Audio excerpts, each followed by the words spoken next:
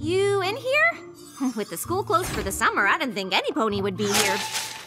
So much to do, not enough time. No, I already did that. Wait, nope, I didn't. Oh, not enough time. Help! She's spiraling! We're at the my plan needs a plan stage of a total Twilight meltdown!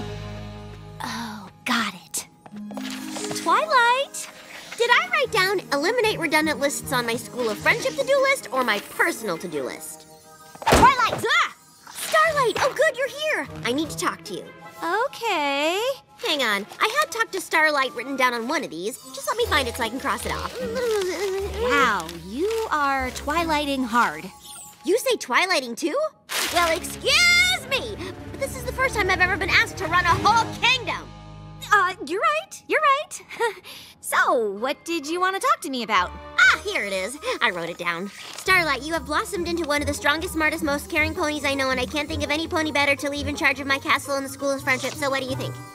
What? You want me to take care of the castle and run the school?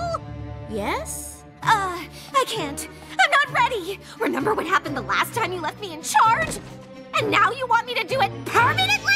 What if I don't do the right things? What if? Starlight, get a hold of yourself. You've risen to every challenge you've ever faced. You can do anything you put your mind to. You've got this. And so do you. See what I did there?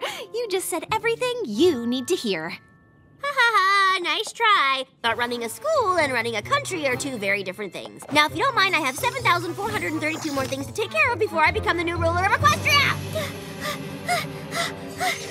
It was a valiant effort.